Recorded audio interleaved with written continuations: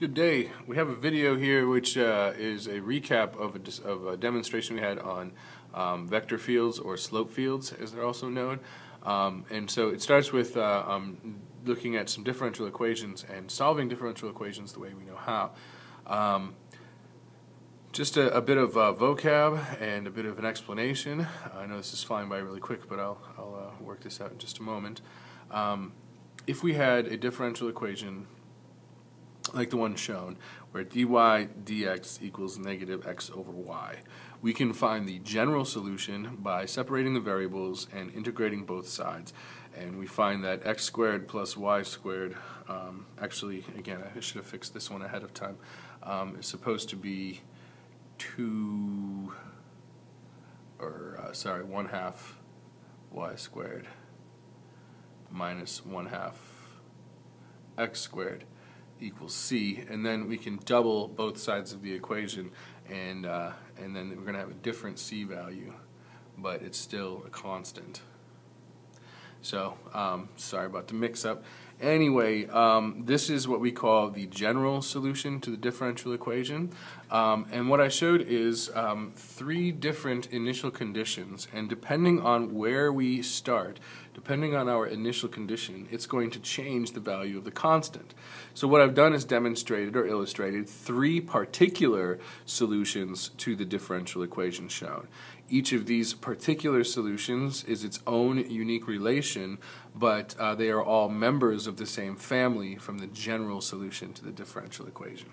So we can represent those solutions graphically as circles. So we can go back and look at the differential equation that we started with. Dy dx equals negative x over y. That's the differential equation way of expressing circle. So these are 2 of the infinite circles that are described by that differential equation. Looking at another differential equation, or sorry, look at the exact same differential equation. Now what we're going to do is we're going to start with the assumption that we do not know what the solution is. Now again, I just solved using integration techniques. I solved the differential equation, but let's just suppose that I didn't know what the solution to this differential equation is, but I do know some of the points, or some points on the plane.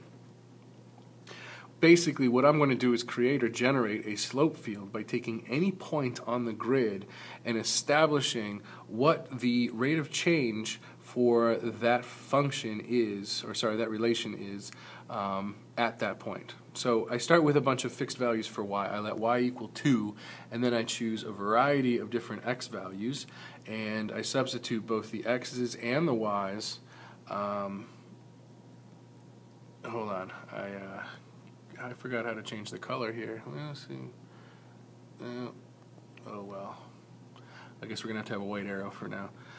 Anyway, I put the x over the y gives me the slope, and I put the x over the y gives me the slope. And so at negative 2, 2, the solution to the differential equation is going to be increasing at a slope of 1. So I just draw a little vector whose slope is 1. At the point negative 1, 2, I find a slope of 1/2. So I find the point negative 1, 2, and I draw a little vector whose slope is 1/2. We have a slope of a tangent at 0 at the point 0, 2, and negative 1/2 and negative 1. Now I'm going to change the y values to 1 and produce a new set of vectors for each of the 4 points shown. So here again we have a steeper slope at negative 2, 1 than we did at negative 2, 2, and the same thing in the opposite direction at 2, 1 instead of 2, 2. So here we've created a field of vectors, and we could continue on with this algorithm and fill the entire page with vectors that show the direction of the solutions to this differential equation, even though we don't have the full graph of each of those solutions. You can see here this is starting to look kind of circular, like this swishing around or something, and if we were to do another set for y equals 0, we'll see even more.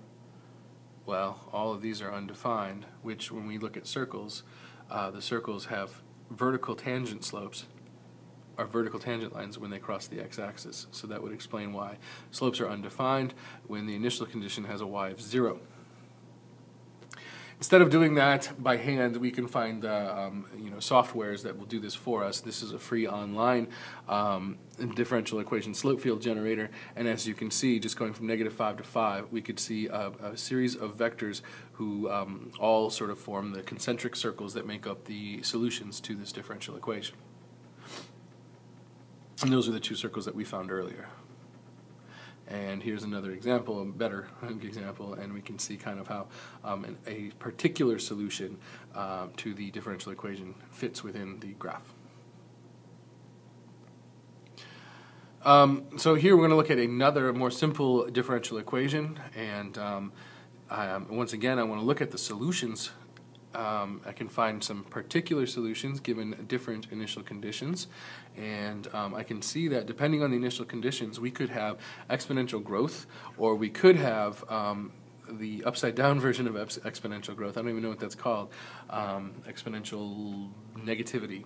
And so here are two particular solutions to this differential equation. If I look at this on slope fields, what we could see is, depending on our initial condition, we will have any number of exponential growth curves if our initial condition is above the x-axis, and negative exponential growth, or exponential negativity, any place depending on our initial condition below the x-axis. So again, those are the two solutions that I found particularly, and you can see how they fit within the vector field. And here is a better graph of that same truth. A very simple differential equation is dy dx equals negative sine of x. There we could do a quick integral and find that y is going to equal the cosine of x. And if you look at this vector field, it looks like a bunch of cosines. In fact, here is one cosine, and depending on my initial condition, the cosine graph is either going to be shifted up or shifted down. But regardless, there's always going to be that cosine wave given a differential equation of the sine or opposite of sine of x. So this is kind of like a little bit more familiar and make you feel a little bit better about slope fields. They're not that mysterious. But some differential equations are not as easy to solve. In particular, we have this one, dy dx equals x minus y, and there's some goofy stuff going on here. I found on Wolfram one particular solution to this differential equation, and it produced a graph just like this. There are other graphs that look like the other colors that I drew in here. All depending on our initial condition, we're going to get some kind of general behavior like that according to the vector field that's presented.